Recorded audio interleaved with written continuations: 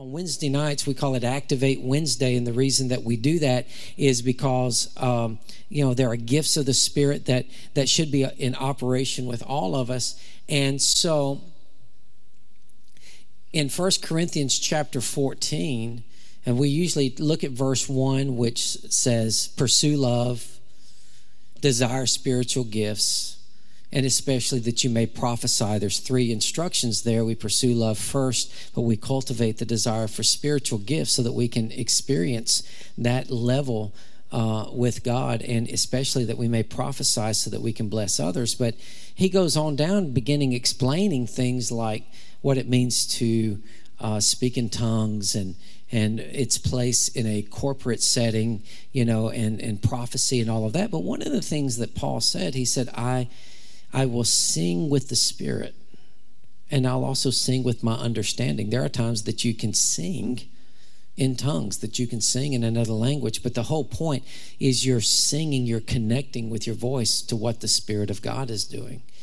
And so so even in the middle of worship and sometimes in those in-between moments that we have, I encourage you, take those moments, yield to it, sing a new song. Sing something different. Let it be your own personal communion with God. Watch what happens. Do it in your time at home. Do it when you're driving down the road. And yield to that, because the more you do, that's just another level for you to hear from God, another level for Him to minister to you. Turn with me over to Acts chapter 12.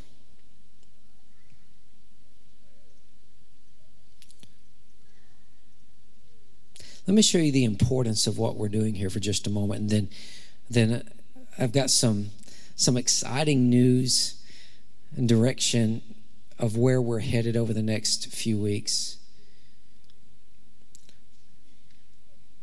In Acts chapter 13, my fault, sorry about that. I was close. In Acts chapter 13, verse 1, it says, now in the church that was at Antioch, there were certain prophets and teachers. So here we're seeing, let's just get it up on screen, Acts chapter 13, verse 1.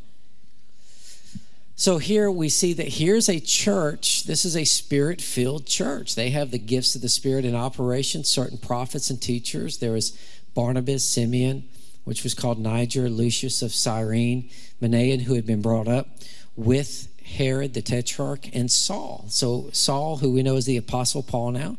And verse 2, I want you to look at this. In verse 2, it says, as they ministered to the Lord.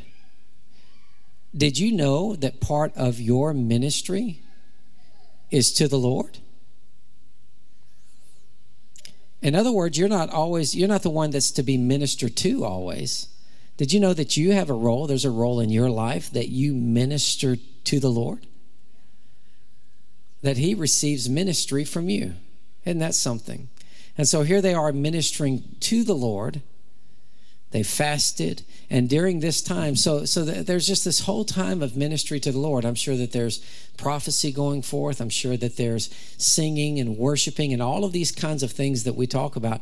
And that's when the Holy Spirit said, now separate to me Barnabas and Saul for the work to which I have called them. When they had made a decision, Barnabas and Saul, I'm going to minister to the Lord. I'm surrendering to the Lord. Father, I just want to minister to you at this moment, in this time in my life. That in the middle of that ministry was the greatest call on their life. They were called to go out.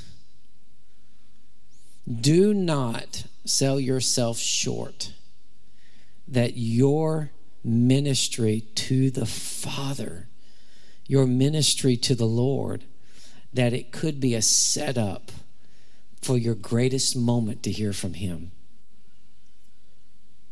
You see that? Now separate to me Barnabas and Saul for the work to which I have called them. And then in verse 3, so then having fasted and prayed, so they continued. They didn't just say, oh, we just heard from the Holy Ghost, let's go. Now they waited. Okay, continued fasting, more prayed. They laid hands on them and they sent them away. And this began Paul's very first missionary journey, to which now we have so much of our New Testament that's been written. Think about that. I want you to see that for just a moment. Think about that the New Testament that we read, so many of these letters are the result of a time of ministering to the Lord. A time set aside for worship. A time set aside for fasting. A time set aside for praying. That it wasn't just Paul was walking down the road one day and the Holy Spirit said, "Oh, I want you to go." It happened during, and I also want you to notice that it happened in a corporate setting. That it happened in the safety of a body of believers. That's huge. That's why it's important for us to gather together. That's why it's important for us to hear from the Holy Spirit together. You don't know, somebody in this moment at this time may have a word from God for you to be confirmed by others. That's what we're seeing on Wednesday nights so often, is the confirmation from one word to the next, to the next, to the next. I just feel the weight and the importance of this for just a moment. Praise God. Okay, now, there's that. So, for the next probably 4 to 8 weeks, we're gonna mix things up. Still going to be Activate Wednesday, but there's going to be a focus. Okay, so what we've been doing is we've been just kind of coming in every Wednesday and saying, "Okay, Spirit of God, what are you saying for us tonight?" And we'll just be ready to move and ready to adjust and that sort of thing, right? So, but today, the Lord gave me some instruction for the next 4 to 8 weeks, which is amazing that I know 4 to 8 weeks ahead of time what we're going to talk about, right? It's a huge moment. We should celebrate. Anyway, but we're gonna key off of last week, and one of the very first gifts of the Spirit is the word of wisdom, right? The word of wisdom, and then the Lord just took us on a marvelous journey into Proverbs and into wisdom. So we're going to do this for the next 4 to 8 weeks. And so what I want to do here is I want to take a look at, let's look at Proverbs chapter 14, verse 12. Praise God. Thank you, Lord, for peace. It's awesome.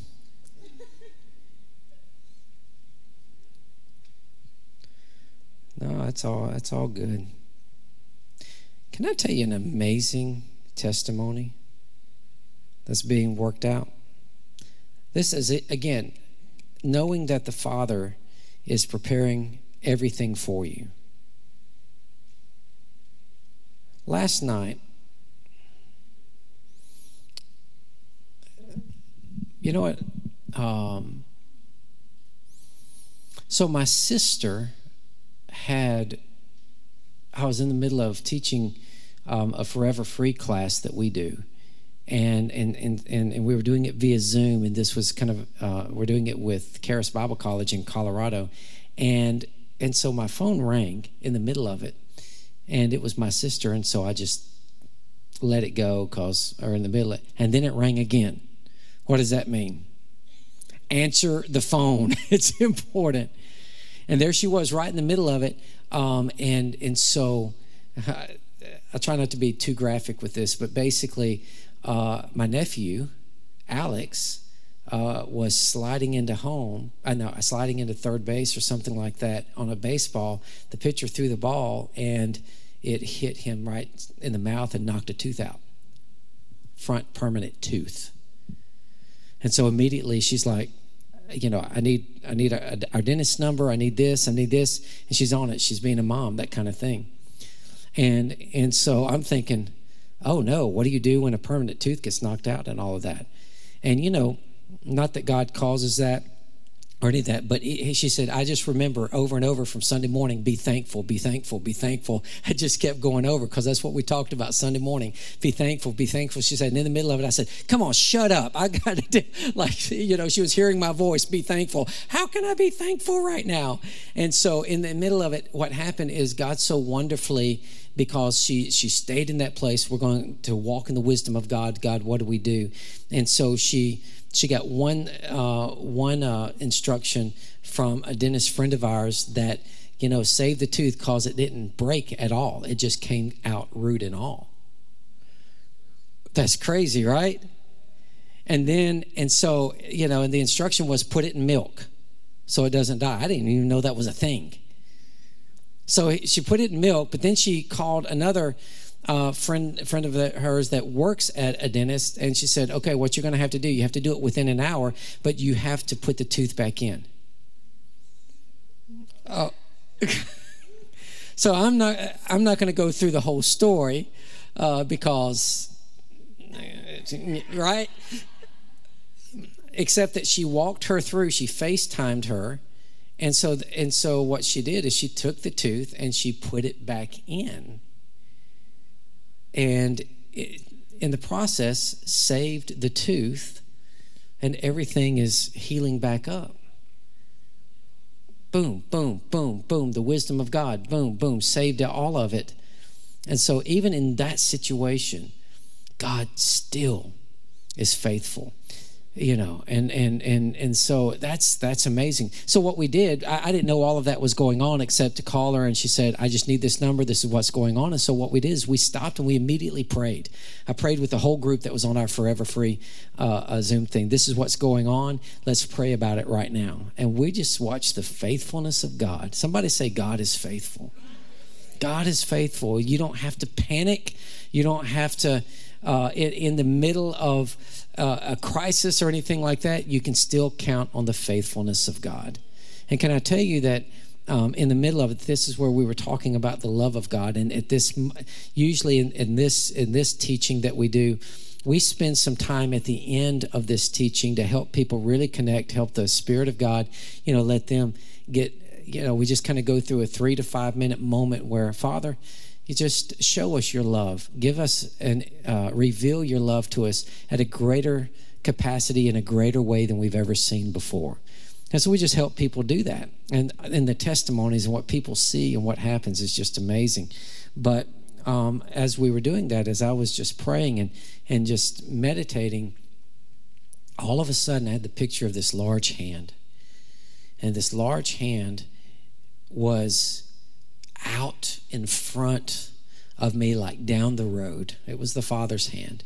And what could have been a mountain, an obstacle, something to trip me up, something that was designed to delay me, or something that was designed to get me off course. Does that make sense? I saw this hand taking it and just smoothing it over and just smoothing it over.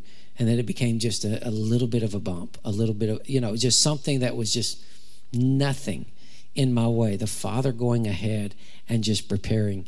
And that's a picture I believe that he just wanted me to share with all of you, because he's making every provision for you. Jesus said in Luke chapter 12 that the Father knows that you have need of before you ask him. Thank you, Jesus. Patrick, think about that and just see if the Lord gives you something to share along those lines later on. Patrick's also, I asked him, I just felt like that it'd be great for him to kind of be down here. Patrick's always running so much things here, but there's so much in him that's not just production oriented, from the Spirit of God. And but he's also the kind of guy that'll say, nope, I don't have anything. He's not going to just come up here because I asked him to. So I'm just, anyway, the Lord was just quickening that to me, okay? All right, so what we're going to do here, I want to really dig into this. Look at Proverbs chapter 14, verse 12. So anyway, that's a testimony. There's some things there that you can run with. But look at Proverbs chapter 14, verse 12. I want to start here, and then we're going to look at some things, setting this up for the next few weeks. And then we'll get in some Activate in just a moment. There is a way that seems right to a man, but its end is the way of death. So there are different ways that we can do things in life, and it seems right. It may seem right in a given moment, but we don't know. We don't see ahead like the Father sees ahead, that the end of it can produce destruction in our lives. So it's important for us to connect with God's wisdom. All right, so let's go back to, let's go to Proverbs chapter 1. Let's start here. And again, tonight I'm going to set up a foundation for this. And again, Proverbs was written, it says right here at the very beginning, Proverbs 1, verse 1, the Proverbs of Solomon, the son of David, king of Israel. So now we know who wrote these. To know wisdom and instruction. To know wisdom and instruction. Okay, now let's go to chapter 3. I'm going to show you, man, this is going to be so much fun. I can't wait for this. This is awesome. In chapter 3, we looked at this last week. My son, do not forget my law. Let your heart keep my commands, for length of days and long life. We talked about that, right? Length of days and long life. What it literally means, years of life, and refers to the quality of your length of days. In other words, the years of your life will be many, but they will be years of life in its truest sense, as one of true happiness and enjoyment. That's awesome. Length of days and long life and peace they will add to you. Let not mercy and truth forsake you. Bind them about your neck. Write them on the tablet of your heart. Now, if we go all the way down to verse 13, happy is the man who finds wisdom, and the man who gains understanding. There's another verse that says wisdom is the principal thing. What's the most important thing in your life? It's wisdom. What wisdom? God's wisdom, not human wisdom. The wisdom that comes from God. It says out of his mouth comes wisdom. And here's the thing. For her proceeds are better than the profits of silver, and her gain than fine gold. She is more precious than rubies, and all the things that you may desire cannot compare with her. Length of days is in her right hand. In her left hand, riches and honor. So these are all the things that are found in wisdom. Okay? Length of days, riches and honor. All of these things, her ways are ways of pleasantness. Do you want to live a life of pleasantness? Okay, that's cool. All her paths are peace. James chapter 3, verse 17, I think it is, says that the wisdom that comes from above is first peaceable. Wisdom always brings peace. She is a tree of life to those that take hold of her, and happy are all who retain her. Do you want to be happy? Okay, few of you do. And so for you few, wisdom, it's found in wisdom. Even the Lord by wisdom founded the earth, verse 19 says. Okay?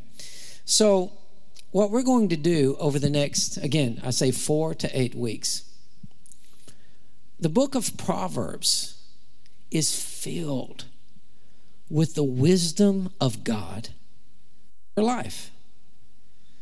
It'll tell you how to deal with finances. It tells you how to deal with relationships. It tells you how to live, with the right perspective. It tells you about people to avoid. It tells you about how what your work life should look like. It actually has wisdom. It talks about your marriage. It talks about all of these things that actually has to do with every aspect and facet of life. And somebody may say, yeah, but Proverbs, that's Old Testament. No. Proverbs is wisdom for your life. It is wisdom that came from God And the wisdom of God is timeless. It's eternal. Guess what? Did you know that, like, for one proverb, for instance, says, a merry heart does good like a medicine. That if you can be happy all the time, it's actually going to help you. But a broken spirit, it dries the bones. Was that just for people that lived 3,000 or 4,000 years ago? Or do you think people still deal with depression, anxiety, and all of that, and bitterness, and that they're still having bone problems today? And now, so it's just that now we have a scientific term, osteoporosis. Solomon didn't have that term.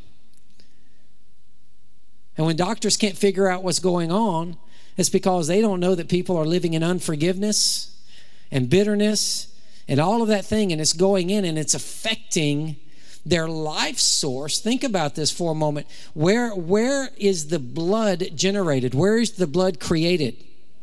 Where? In the marrow of the bones, right?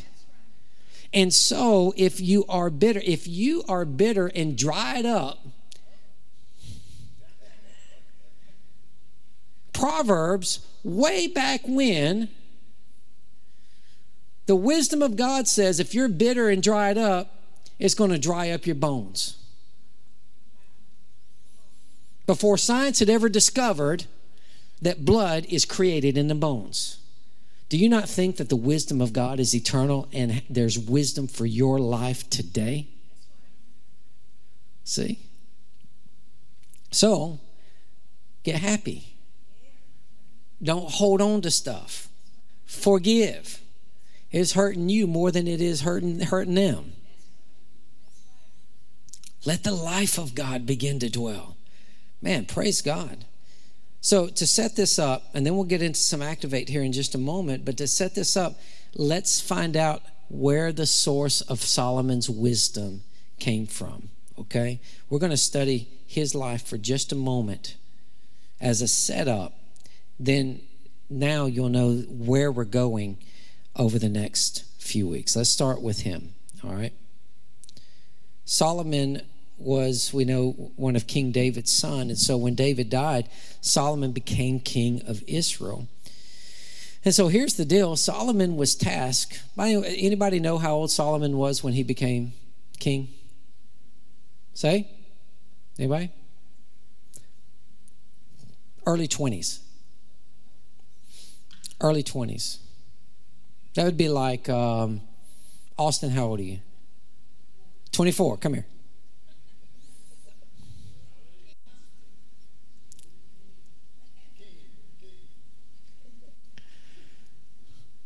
Say hello to the next president of the United States right now, right?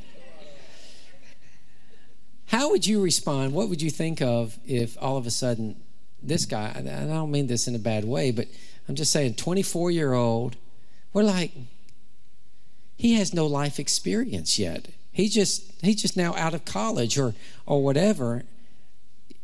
You don't have the wisdom we would think naturally, right? I'm using this as an illustration so that you see, because a lot of times when we think about figures in the Bible, somehow we get this idea that they're so wise and mature and got everything all together. We just have this picture, and no, he was just a guy in tennis shoes.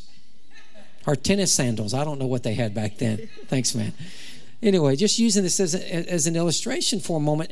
And so he was taking over this kingdom.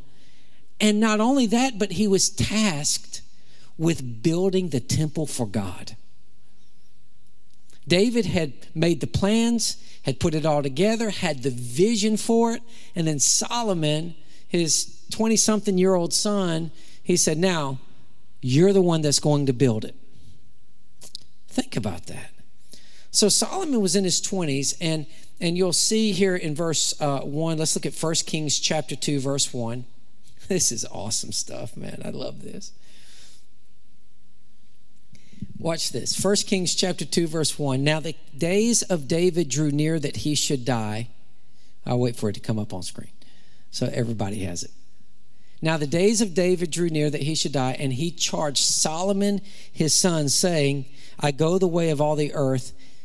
Be strong. therefore, and prove yourself a man. How would you like to hear that? Son, I want you to be strong and prove that you're a man.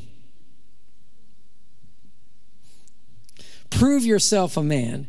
But then he says this, and keep the charge of the Lord your God, to walk in his ways, to keep his statutes, his commandments, his judgments, and his testimonies, as it is written in the law of Moses, that you may prosper in all that you do and wherever you turn. Lots of instruction there. But this is what I want you to see here for just a moment, that what he said, and then let's read another one real quick. Let's see. Well, let's finish verse 4. That the Lord may fulfill his word which he spoke concerning me, saying, if your sons take heed to their way, to walk before me in truth with all their heart and with all their soul, he said, you shall not lack a man on the throne of Israel. That was the promise. Now, let's take a look at First Chronicles chapter 28 and verse 9. This is again David talking to Solomon, and he says this, First Chronicles chapter 28 verse 9. I'm giving our media people scriptures they're not used to typing in. So First Chronicles chapter 28 verse 9. Let's go to the next verse. As for you, my son Solomon, look at this, his first command, know the God of your father. Hear this, young ones. It's not enough for your parents to know God. Solomon could have said, David knows God. My father knows God. But there was this instruction, Solomon, now it's time for you to know the God of your father. That's your responsibility. Praise God. There's a word in that for some people. There's a word online for some people there. Know the God of your father. Serve him with a loyal heart, with a willing mind, for the Lord searches all hearts and understands all the intent of the thoughts. If you seek him, he will be found of you. But if you forsake him, he will cast you off forever. Consider now, for the Lord has chosen you to build a house for the sanctuary. And here he says again, be strong and do it. I just love it. Be strong and do it. All right. So let's just fast forward. I'm not going to spend a whole lot of time in that. But what I want you to see, now let's go to 1 Kings chapter 3, verse 3. 1 Kings chapter 3, verse 3.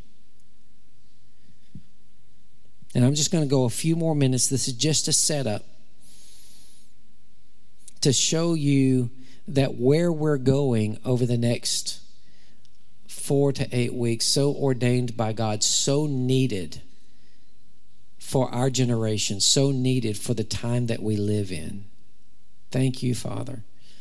Hallelujah. Lord, I just thank you. 1 Kings chapter 3, verse 3, if you look, it says, and Solomon what? Loved the Lord.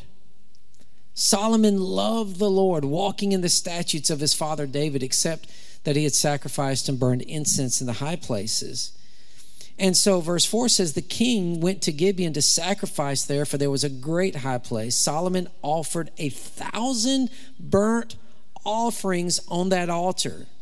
And can I say it this way? And the reason why is he set himself to seek the Lord. We'll see this in another place. But he set himself to seek the Lord. And he didn't go and he didn't ask the priest to offer that sacrifice. He did it himself. He offered the sacrifices, 1,000 burnt offerings on the Lord. Or not on the Lord, but to the Lord. So look at what happened. So at Gibeon, the Lord appeared to Solomon in a dream by night, and God said, ask, what shall I give you? God sometimes he uses few words. I mean, he knows exactly what. Ask, what do you want me to give you? He didn't say, hey, Solomon, it's good to see you. I'm so glad you chose to become king. I'm excited. You know, it wasn't a long prophecy. Just ask, what shall I give you? Solomon got God's attention. You know, there was a place, a threshing floor that David wanted to sacrifice to God, and because of a great victory or some things that had happened, and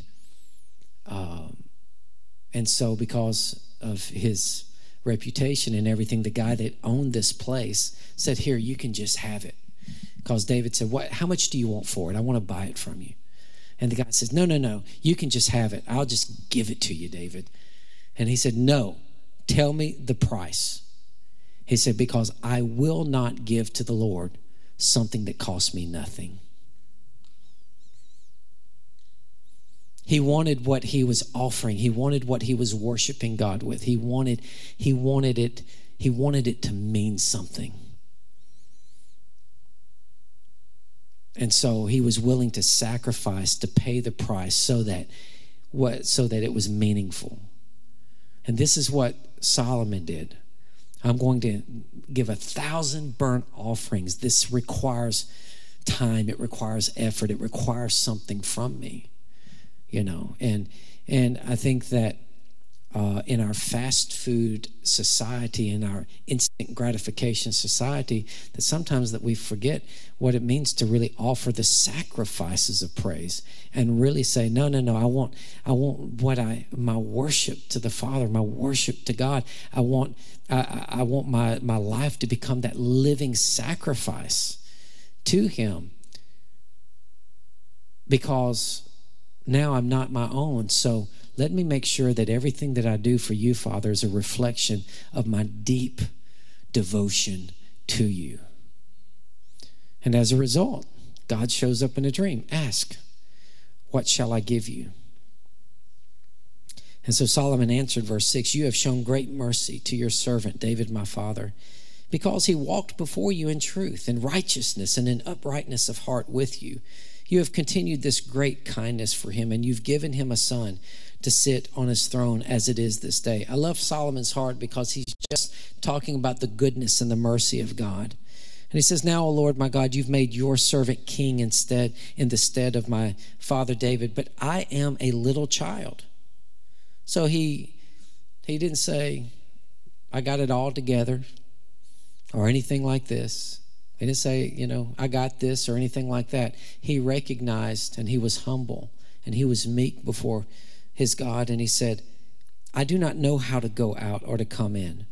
And your servant is in the midst of your people whom you have chosen, a great people, too numerous to be numbered or counted. Therefore, give to your servant an understanding heart to judge your people, that I may discern between good and evil. For who is able to judge this great people of yours? Man, it's amazing. And the speech pleased the Lord that Solomon asked this thing. Then God said to him, because you have asked this thing.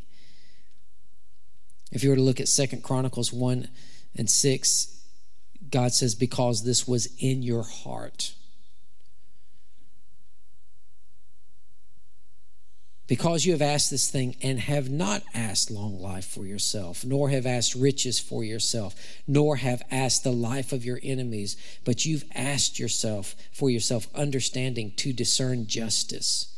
Behold, I have done according to your words. See, I have given you a wise and understanding heart, so that there has not been anyone like you before you, nor shall any like you arise after you. I have also given you what you have not asked. This is awesome. Both riches and honor, so that there shall not be anyone like you among the kings all your days. So if you walk in my ways to keep my statutes and my commandments as your father David walked, then I will lengthen your days. All right.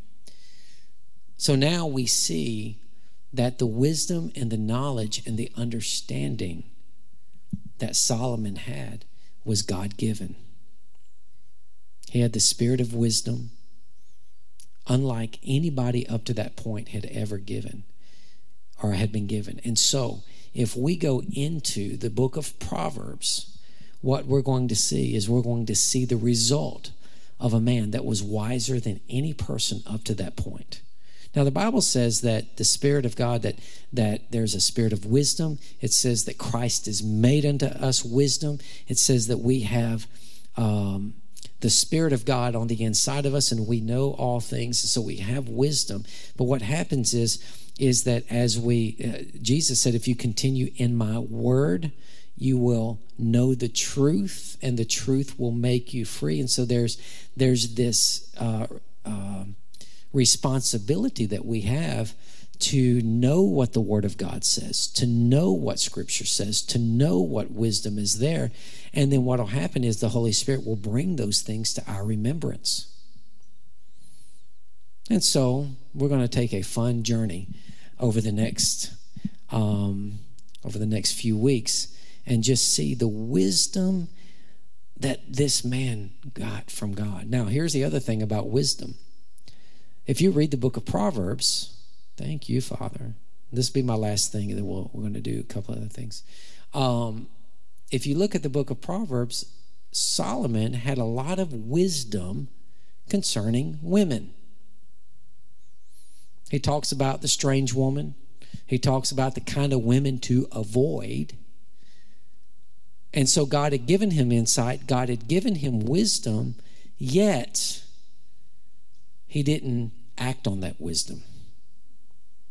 So just because you've been given wisdom doesn't automatically mean that that wisdom's going to turn into the favor and the blessing of God on your life. Just because you have understanding and just because you have knowledge doesn't mean that it's going to automatically produce the results that that wisdom is supposed to produce. Because now you have to make a decision whether you're going to trust that and live out of that versus just containing it and just being, man, I know what God said. This is what God's told me to do. This is what, and the problem is people never take the knowledge and the understanding and wisdom, and they never allow themselves sometimes to walk that out, to step out on it. And so Solomon actually, did you see that one scripture there where it says that he said, again, he said, if you, verse 14, walk in my ways, keep my statutes and my commandments as your father David walked, then I will lengthen your days. I will lengthen your days. So how long did Solomon live? I have this written down here somewhere. Anybody know?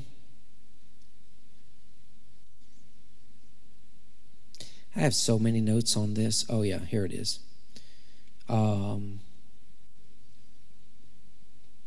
Solomon died at 60 years of age. 60 years. Is that long life? So did God lie?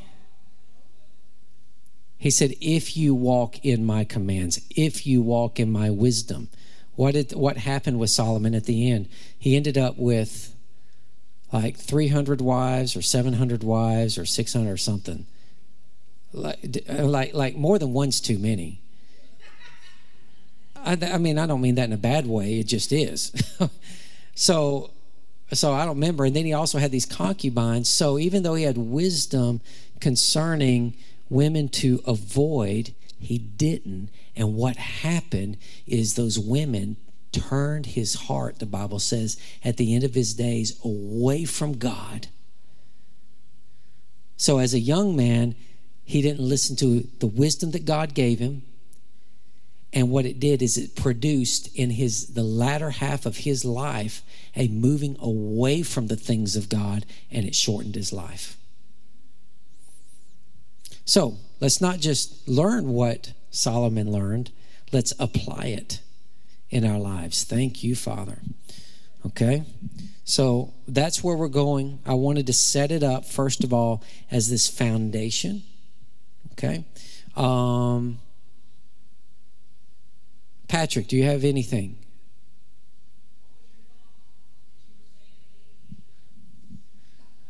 I don't know. Once I released it, I let it go. No, I'm just kidding.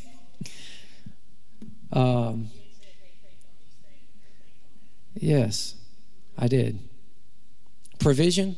Okay, good.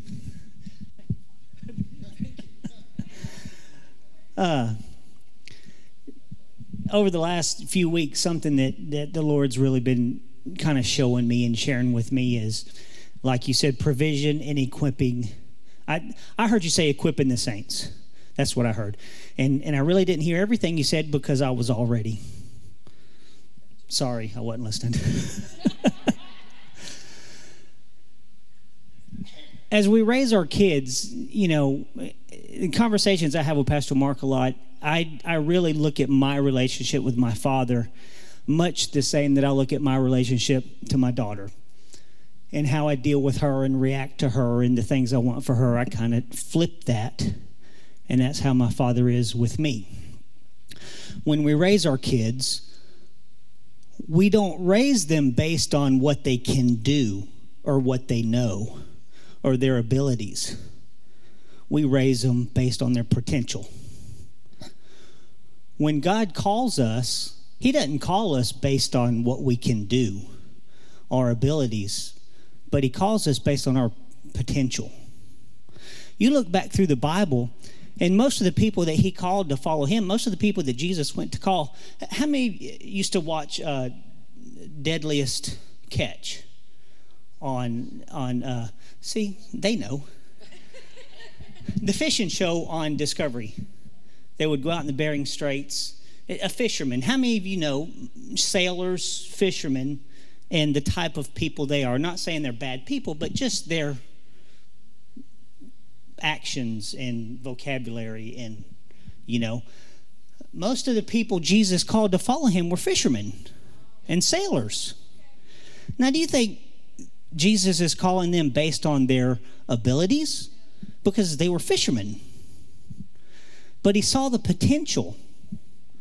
God sees the potential in Paul to write the New Testament. So God sees the potential in us. It's funny, we were having a conversation with Peyton last night. Yeah. It was not a fun conversation, but I remember sitting back down with her and saying, baby girl, the reason we expect so much out of you because we know your potential. You might not see it, but we know your potential and what she's capable of doing. She is she just turned 18 years old. At 18 years old, she is so much further along than where I was at 18 because we raised her based on that potential. So God calls us based on our potential, not because of our abilities and what we can do. Because once He calls us, then He equips us. I have a nephew that joined the Army, and he just graduated basic 2 weeks ago. And we were on the phone with him several weeks ago, and he was excited. They issued my gun today. I'm like, hey, all right, cool. You got a gun. Yeah.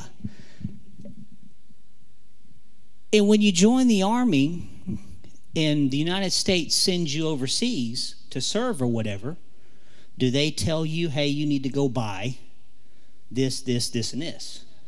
If they train you to fly a multi-million-dollar jet, you know what? You need to get a loan and pay for the jet that you're going to use. No. The United States equips you. They spend millions of dollars in training you, and then they equip you with what you need to go over and do what you're being trained to do your job in service to the country. So our Father not only calls us on our potential, but He equips us. You know, the things that I do in production here, I sit back and I look and I think, wow, how did I never had any training. I didn't go to school for this. It's just stuff that there's that call, and then there's that equipping based on potential. And just really trusting in God. You know, that for me, that's the most basic. Just trust in God for everything. I had a job interview with my company last week. And I remember before joining that interview, everything's virtual now, before I made the call, just like I do before I would get up here and speak or whatever, I pray, Father, you give me the words to say. You know, I'm like Moses. Moses was not very eloquent. My wife is always correcting my vocabulary. But you sit down and you just trust in the Holy Ghost. You trust in the Father to equip your conversation, to equip that next few minutes or whatever with what you need to say, how you need to answer questions, what I need to get up here and say. You know, Pastor Mark came to me before the service. Hey, he had all this planned out. And I'm like, sure, yeah, okay, great, I'll be there. And it was at that point to where, okay, these are things that are starting to come back to me, bringing those things back to our remembrance. See, where he gave it to me, there's an illustration I get to share with the praise and worship team quite a bit in our meetings in the morning. There was an illustration I shared with them a couple months ago. This pastor I was watching, before he was going up on stage to minister, he took his wallet out and handed it to his son and said, hey, hold on to this for me.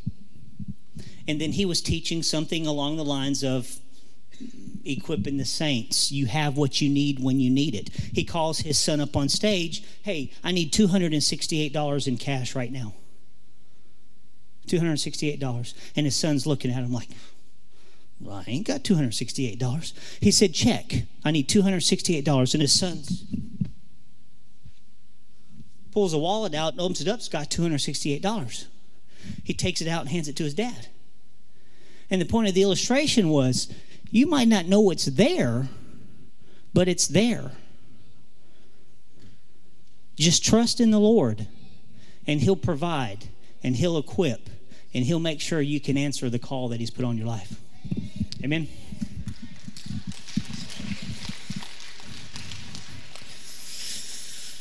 I think Patrick needs to not be doing as much production anymore. That was awesome. Praise God. Okay, who took my challenge last week and actually started reading through Proverbs? Okay, good. That's awesome. So the four of you, let's...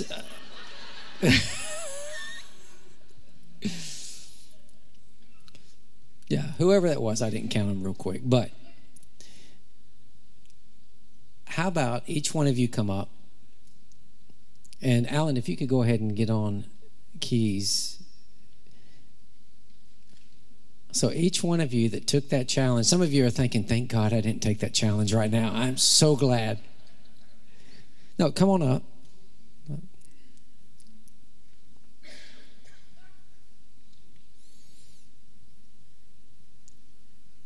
This is what we're going to do. This is us encouraging each other. So we just heard from Patrick that you've been totally equipped now. And so Sherry goes to the end of the line. She says, I'm not going over here. This is awesome. No, let's just pray. Praise God. I'm going to pray. I imagine y'all have read different. Yeah, pray hard. And as I pray, and let's just hear how the Spirit of God has used the wisdom, something that maybe you read that just comes to mind. It just comes to mind. May even seem like, well, it doesn't have anything to do with anything, but let's see what the Spirit of God does. So what we do here, again, Activate Wednesday. What are we doing? We're growing together. And I know every one of these people that are up here, they look forward to the opportunity to be able to grow, so I'm not just calling them out. I know that they can handle it. And so, Father, in the name of Jesus, Holy Spirit, you're the revealer, you're the teacher. And we are excited. We are excited about this journey that we have just embarked on, starting with last week and tonight. And this is led by you to see from your word the practical wisdom that we need for our lives. In a world and in a culture where truth seems to be in short supply and people don't know where they can find it. And oftentimes we might find ourselves coming to church needing wisdom and needing instruction and needing a word from you, and yet there's so much of the things that we need for life that we find right here in your scripture, right here in the book of Proverbs, right there, that you've already made it there, that maybe we don't need somebody to give us a prophetic word, but that you've already spoken that word and we're just seeking it, we're finding it. And that together as a church family, as a body, we can encourage one another through scripture and through what you've revealed to us through the week in the book of Proverbs and the wisdom that comes from you, because out of your mouth proceeds the wisdom that we need. And so, Father, thank you. Thank you for the ones that are up here that came up just because I asked. Lord, bring to their remembrance right now something that they've read over the past week that would be for somebody here tonight, that would be for somebody watching by live stream. Your wisdom, a word of wisdom that will answer a question, that will answer a prayer. In Jesus' name. Thank you, Father. Amen. Who wants to go first? And if you don't think that you have anything, then take some time, pray in the Spirit, and let the Spirit of God. This is a great opportunity. It'd be easy to let you guys do it sitting down. It's a little more intense when you're standing up here in front of everybody, but this is where it's learning to be instant in season and out of season, right? So it's good. Praise God. Lois? She says, not yet? Okay, David.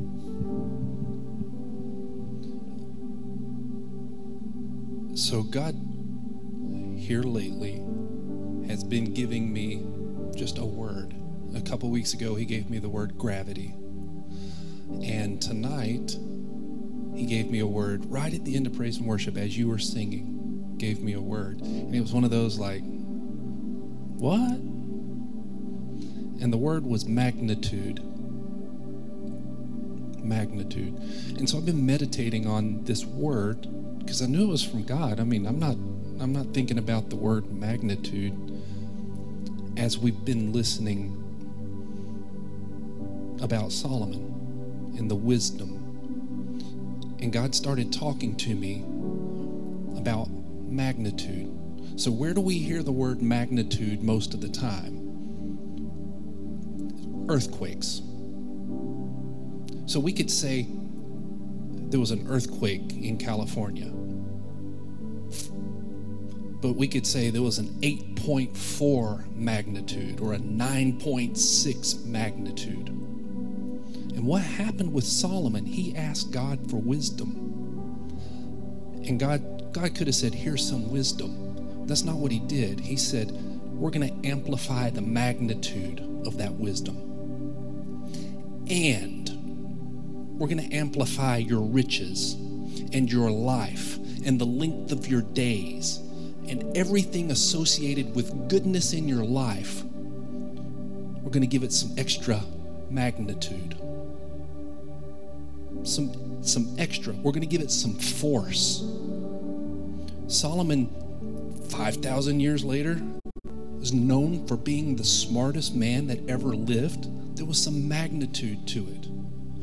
And then Patrick came up and he said, God doesn't call you based on your abilities. He calls you based on your potential.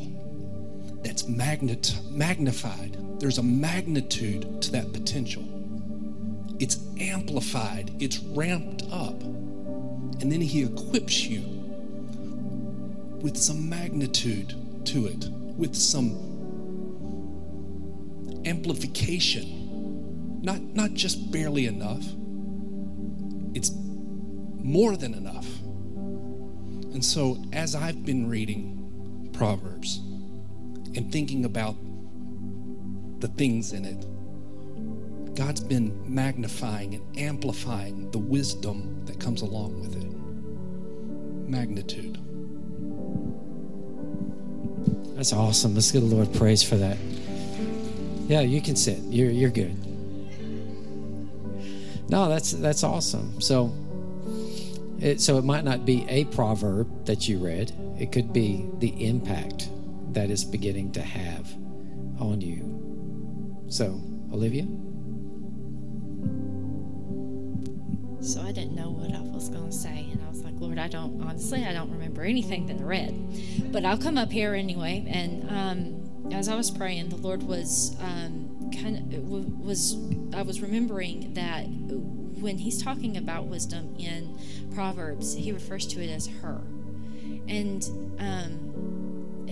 when you think about a female, it's a very sweet and a very very sweet and it's something that you hold dear. It's precious, and the wisdom from the Lord is something precious that you don't take for granted, and that and as you get that wisdom and speak that wisdom out, it's going to come out as a sweet and precious thing. And it's not going to come out as something angry, or it's not, if you've got a word to say to somebody, it's going to come out as a loving thing. That's what I was getting. That's awesome. Praise God. That's right. Let's give the God praise for that, man. That's awesome. Yeah.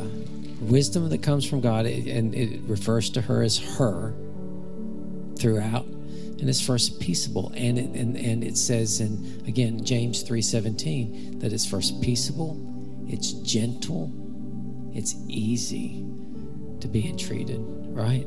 Praise God. Thank you, Father. Who's next? Freddie. Proverbs says that wisdom is always speaking to us, and it behooves us to hear what she's saying, because she's always speaking to us. And wisdom is, we're to treat wisdom as our sister and our closest, dearest friend. Yeah. That's awesome. Praise God. Always speaking. And then there were two. And so the Lord has brought this up to me a couple times in the last couple of weeks. One time when we were in prayer at our union with Christ for a friend, and he brought it up as soon as I got up here, and I was like, that's not Proverbs though, Lord. But it's Habakkuk, and he says, write the vision and make it plain, and that's what I was hearing. Okay, so you just respond. So it's the wisdom of God. You know, that one of the things that, and if the Lord's been in your study time, you know, and keeps bringing that up, that there is, so wisdom, again, there's practical instruction.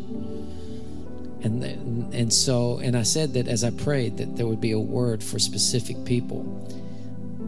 What does that mean? Habakkuk 2, write the vision, make it plain. Some of you need to take what God has been saying to you, the ideas that you've had, the dreams that you've had, and you need to write them down. Did you hear what I'm just saying? Remember, Solomon had wisdom concerning women, but yet he did not act on that wisdom. So we can sit here and we can agree and say, that's right, praise God, write the vision. Yes, preacher, we need to write the vision.